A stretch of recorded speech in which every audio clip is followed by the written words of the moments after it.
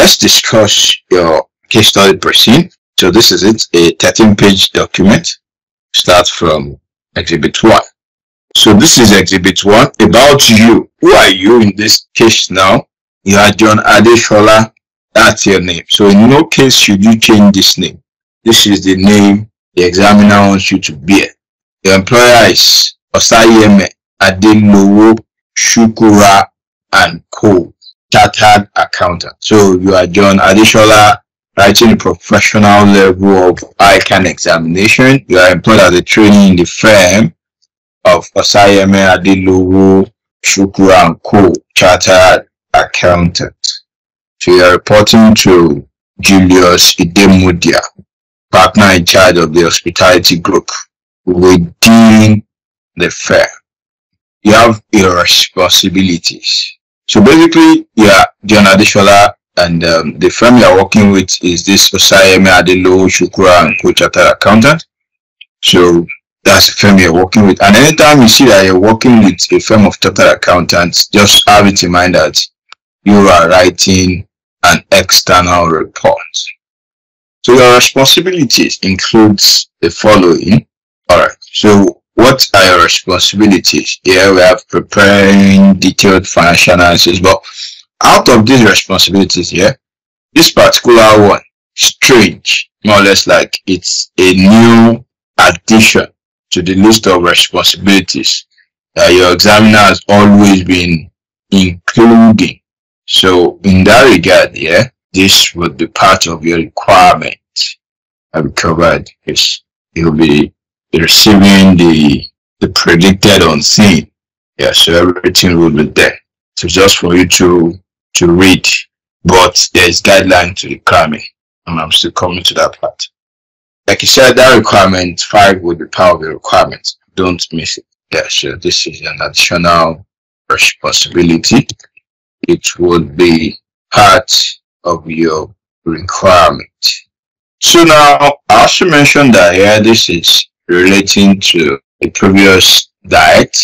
I'll still explain to you similarity here, so it can be well convinced that that's exactly what examiner wants to bring out.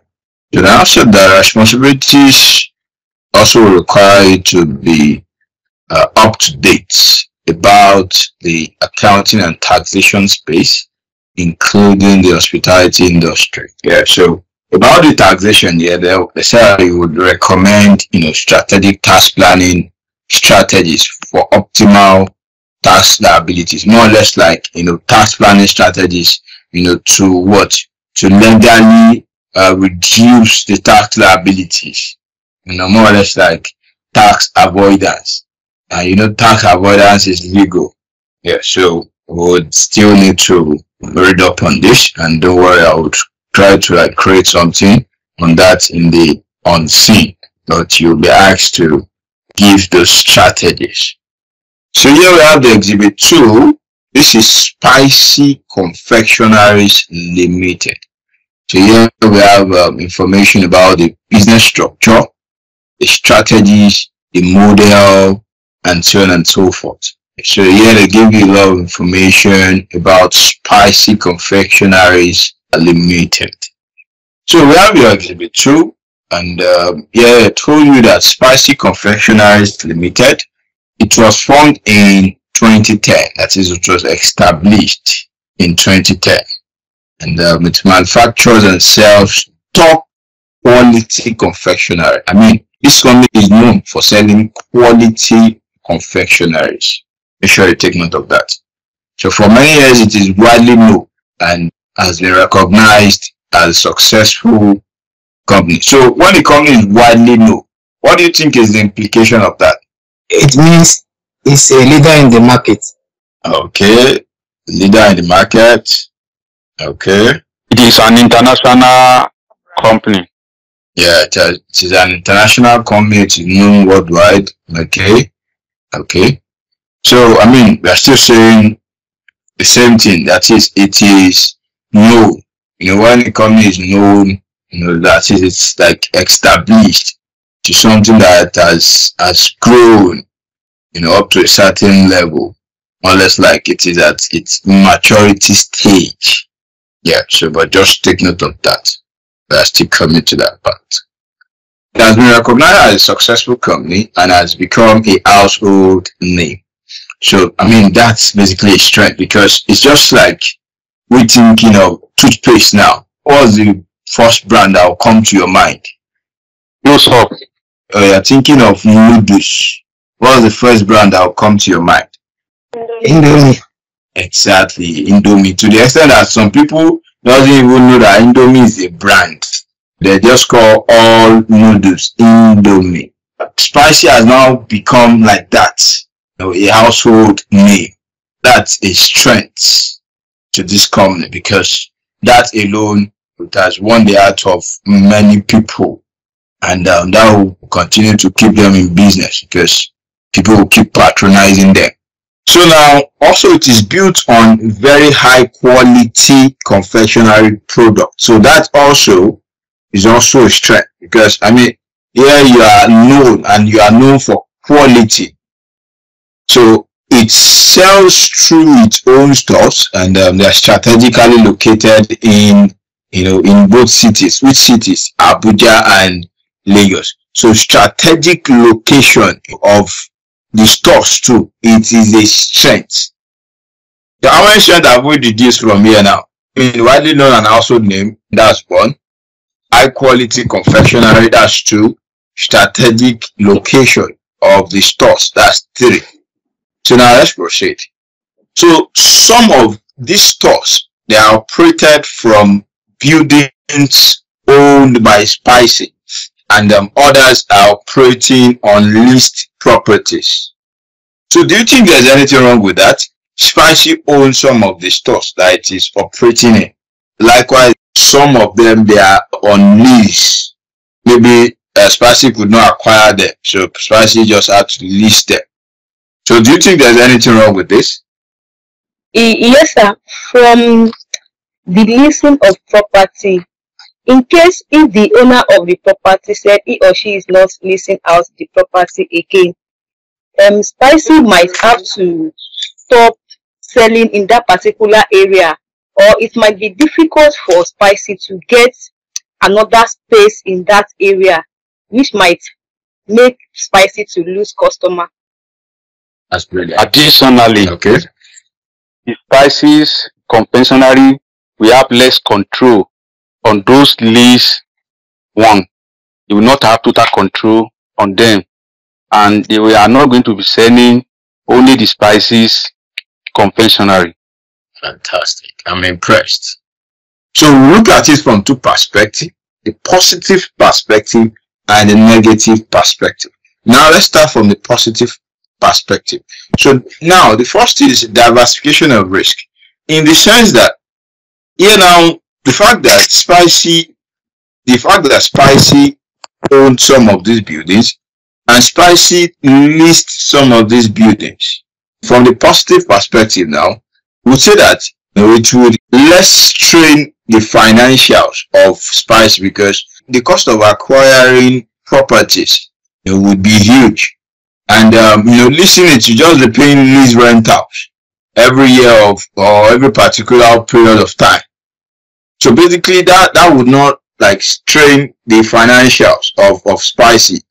Yeah, so basically now also this would make it easier for Spicey to reach more audience, because Spicey does not need to acquire the whole of the properties. It will just lease a particular space there, then pay lease rentals at every period of time, and that's it.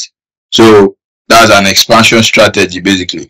Now from the negative part, now there is lack of control, and this lack of control basically it will happen in the sense that it's just like a building now having variety of stores.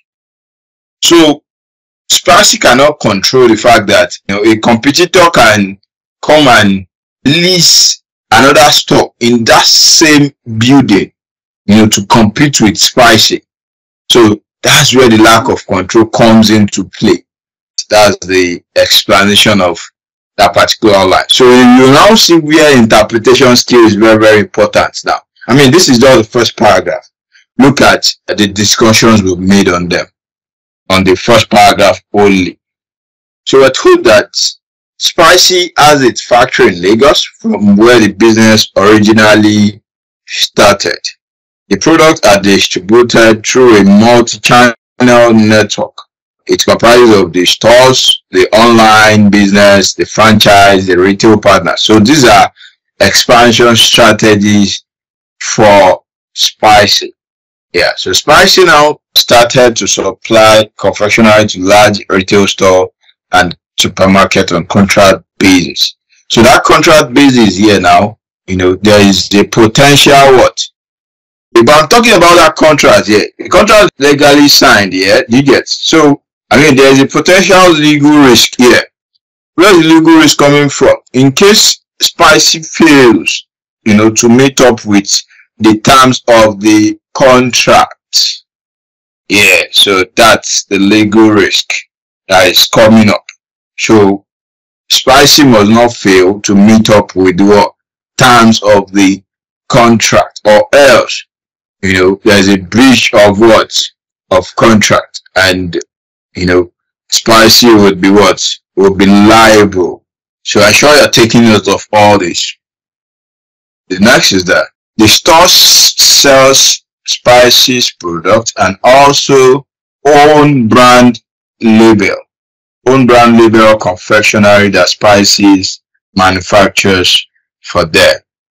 So basically now, the large retail store now that's Spicey is supplying to, yeah, they sell Spicey's product, and also they sell the product that Spicey manufactures for them. They will now put their own label.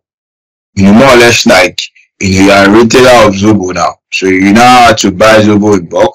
You tell the person that does the Zobo that you should not put label. You now put your own label there. So what do you think is happening there? There can be imitation of the product. Imitation? Okay, but why imitation when we are supplying and just put the brand? Both party knows. It's not like it's something that is hidden. Product differentiation and uniqueness of their own product. So like distinction of their own product in the market, it will be very hard to say that okay, this is a Spicey's product, because they have like that same product everywhere with just different brands.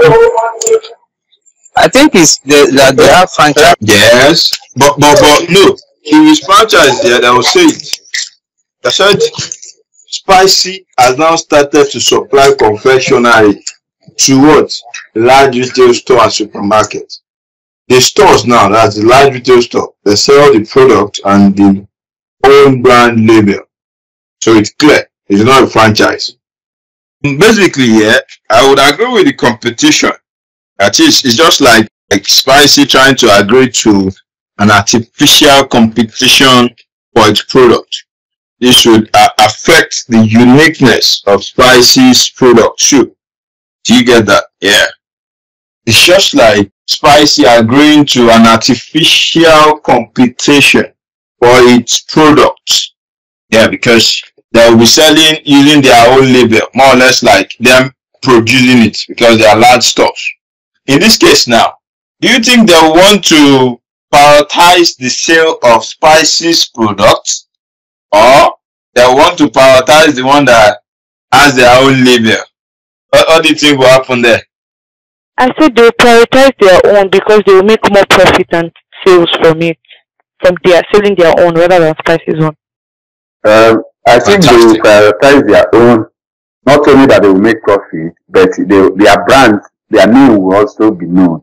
So the brand name will be known rather than Spicey's name. They will be increasing their market size like that. Very good. Very good. They want to prevent market penetration by the other company. Okay. I want to prevent market penetration, but imagine you being Spicey now, and I'm now saying, yeah, you will supply to me, but that product you will not put your label. I'll put my own label. Yeah, and you also supply your own. You supply your own with label. So more or less like me fooling you that. Do you think I want to sell your own first at the expense of the one that I'll put my own label? despite you being the producer. Yeah, even though they are trying to prevent market penetration, that's not the right way. Yeah, so it's just like Spicey are going to what? An artificial competition. That is artificial is man-made. We'll put a comment there. Yeah, pseudo competition. Pseudo competition, that's number one. Then secondly, what Spicey is trying to do there is basically B2B now, not B2C. In B2B, you don't need to put your brand, even if you are the one that manufactured it. So that's what I think they are trying to do there. So put it there. That's supposed to go break down everything in the Preseen. Then we'll now come to the discussion of our report. Yeah, so let's go ahead. So the next is now saying that Spicey's products ranges from variety of milk, white, and plain chocolate products. So literally, Spicey deals with chocolate products. Spicey's main sales had been chocolate products, but now the company has expanded into producing other forms of confectionery which do not contain chocolate in any form. So that is, they're trying to switch to non-chocolate products like cakes and other sweets. You know that, and the fact that they are also looking forward to expanding their operations seems to attest to the fact that they are committed to developing new products. More or less like innovation, trying to expand their revenue streams. Which is a good one too. Yeah, so it's part of their expansion strategies, and the fact that they have strong regard for quality too. It's a plus. It's a plus to them. So these are the strong regard for quality. It's a strength. Yeah, to Spicey. So that is, the customers are respecting Spicey, for the fact that the product is of what? Good quality.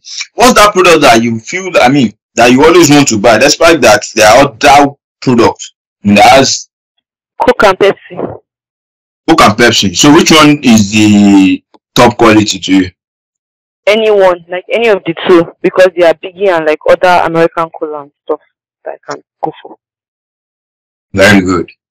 So any other response, like any other product that no matter how expensive it is that one that you buy. Knowing fully well that there are others you. So between Lucozade and all this other energy drink, I prefer Lucozade.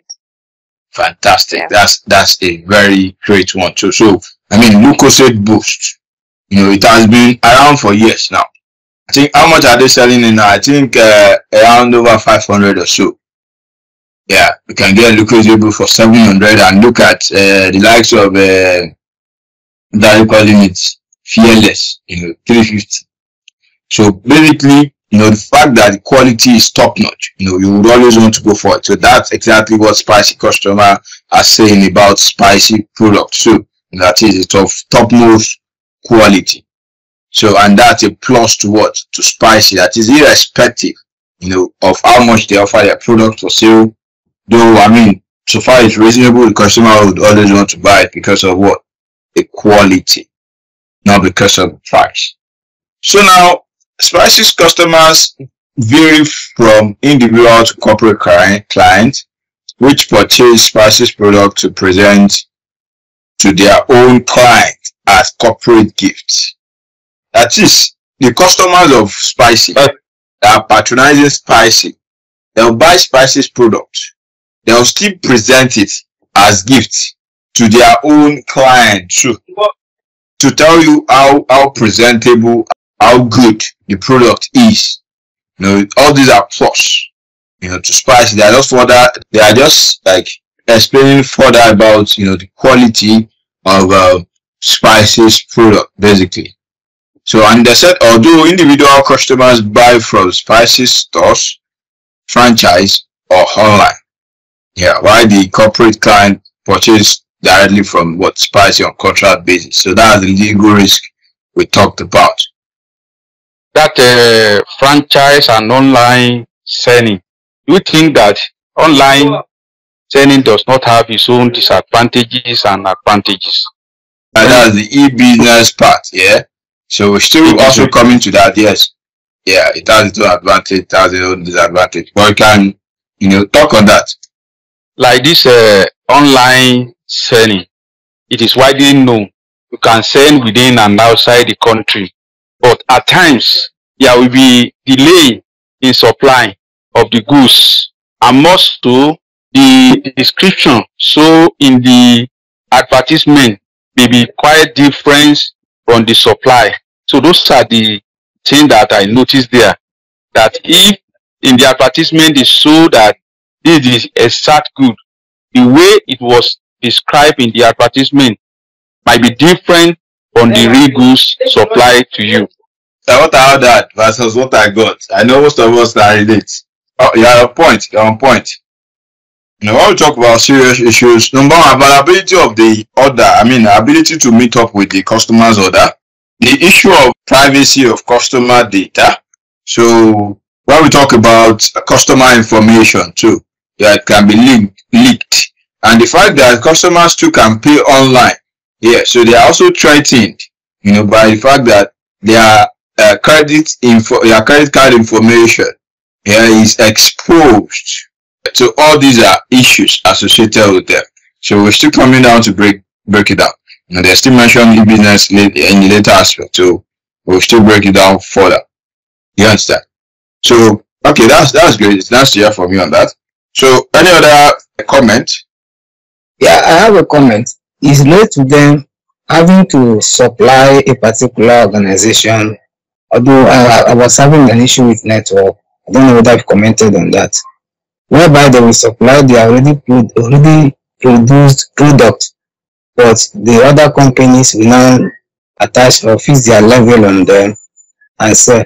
Don't you feel that it will actually create a serious threat? Okay, whereby they might eventually lose their market share, all right, to these companies that they are buying from them and recycling and selling. Yeah, perfect. You're absolutely right. Just like I mentioned that it's an artificial competition that has been created, and it will most likely threaten the market share of Spicey. You're absolutely right. I mentioned that earlier too. So we would still include all those things in our report. Yeah, so we're still analyzing the Preseen here. We reference that. So we have the business structure. It has an head office which include the management service structure and 2 divisions, the customer sales and the distributions, also have manufacturing and supplies. So but I didn't give us information such as quality control division, but I didn't give us information about the finance division and the likes. Let me put it there. No information about quality control division. So which other division do you think is missing from this? Looking at a normal hospitality business. Yeah, so basically now for a business that is into hospitality, there should be this quality control measures that will be in place to ensure that we are not offering substandard products to the customers.